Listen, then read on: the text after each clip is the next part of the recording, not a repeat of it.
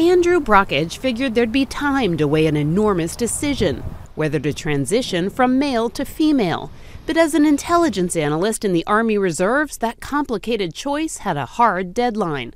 A new Trump administration policy that goes into effect on Friday will require most individuals to serve in their birth gender and will largely bar transgender troops and recruits from transitioning to another sex.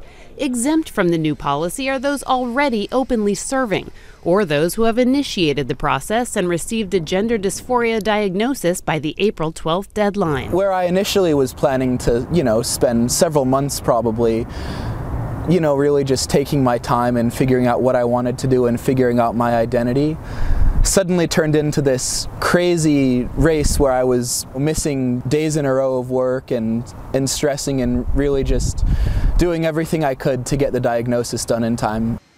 Andrew is not alone. A number of other transgender troops have been scrambling to get diagnosed and started on treatment by Friday so that they can remain in the military and be allowed to serve openly. For the first time, one of our national institutions will be turning back the clock on equality, shutting its doors to people who have already proven their ability to do the job.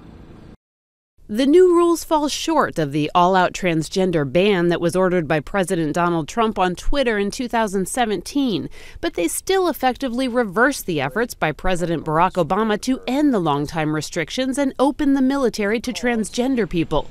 Supporters of the new policy, including the president, insist it will slash expensive medical costs, ensure military readiness, and cut down on the confusion of the Obama-era rules. As you know, it's been a very complicated issue for the military. It's been a very confusing issue for the military, and I think I'm doing the military a great favor. But Brockage and others take issue with the idea that transgender troops are any less capable. We are not a detriment to this nation's military. We provide the same level of skill, commitment, and dedication that any other service member provides. A sentiment backed up by some of the Pentagon's top officers last year who told Congress they've seen no discipline, morale, or readiness issues with transgender personnel. I'm not aware of any issues. I am not aware of any issues in those areas. More than 14,000 troops who identify as transgender are currently estimated to be serving, either on active duty or in the reserves, but only a small fraction of them are receiving treatment, which means as of Friday, thousands will be forced to serve in their birth gender or risk discharge. Kelly Daschle, Associated Press.